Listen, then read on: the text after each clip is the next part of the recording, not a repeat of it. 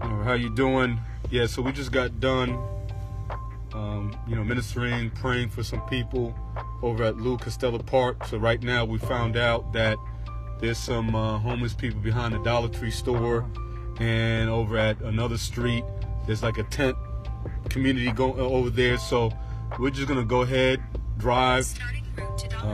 We got brother Jay here.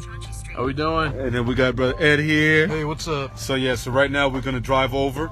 We're gonna do like how should we call it? Some evangelism. Stop and serve. I don't know how to. But we need a translator, and that's why I had my mom on the phone on speaker, because this guy was talking to us in Spanish. I'm like, no offense. We do want to communicate with Spanish people. We just have a hard time communicating with them, and that's why we need you Latino brothers and sisters in Christ to join us on the next Holy Nation event. Amen. There you go. So right now we're gonna go and take a trip, and unload the truck, serve some soup, and get some prayer.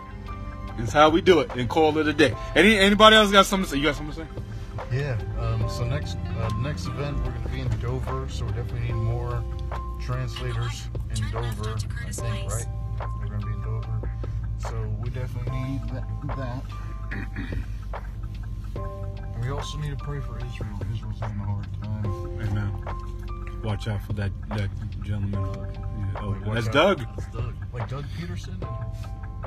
Anything else you want to say, J-Dog? We could always use volunteers. Come out and help.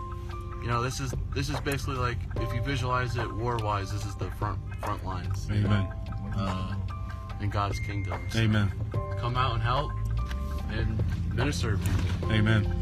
All right then. Till next time. Peace.